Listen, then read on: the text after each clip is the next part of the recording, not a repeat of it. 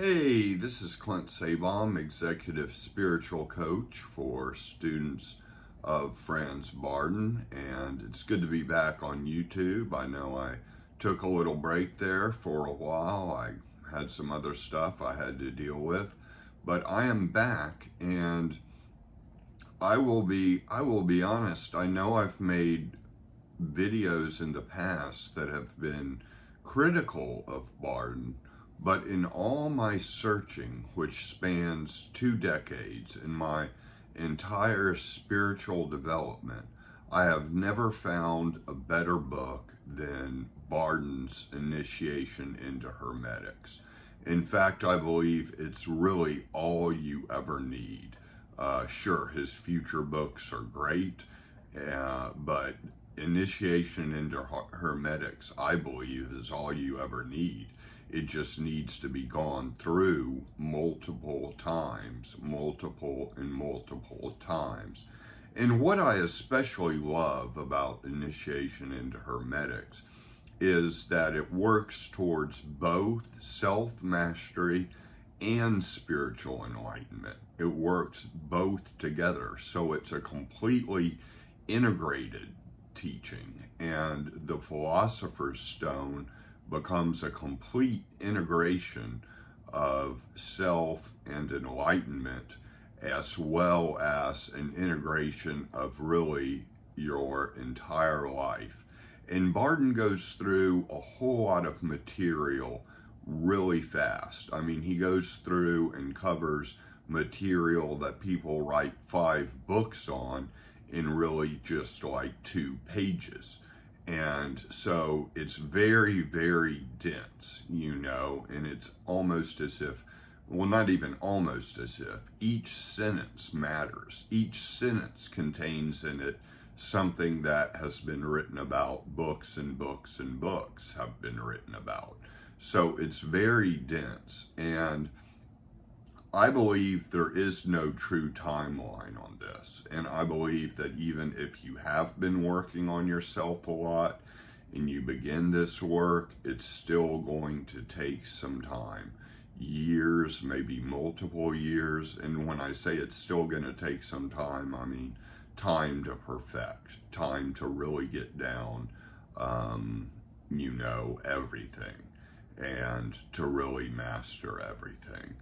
And so I wouldn't put necessarily any timeline on it. I would consider it a life's work.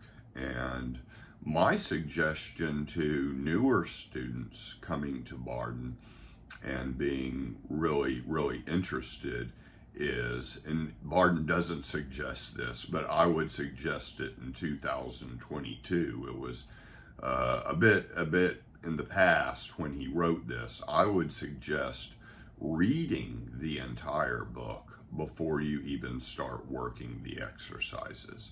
Then work the exercises, and even if you don't master them, go on to the next one anyway and continue to work the exercises. And just, the book is actually so powerful that even just holding it in my hand, I can feel the energy coming through it. And even just reading it almost kind of starts working on my unconscious and auto-suggestion automatically. So it starts working on me just reading it. The book in itself is something you could liken to a spell or a self-generating alive book. It's a book that's actually alive.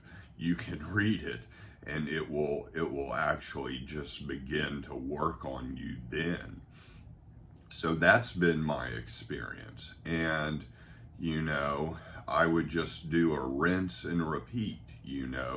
Go through all the exercises, read the book all the way through, go through all the exercises, rinse and repeat.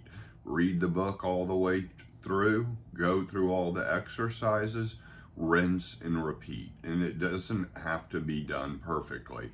In fact, you're not going to do it perfectly. it's at such a high level, even a higher level than I would say some of the gurus out there now are at, you know.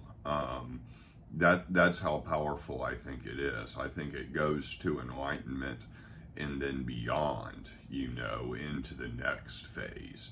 So it's not just you know, become a yogi and do your simple teachings of, you know, dissolving the ego or integrating the ego and, you know, remaining in the presence of God all the time.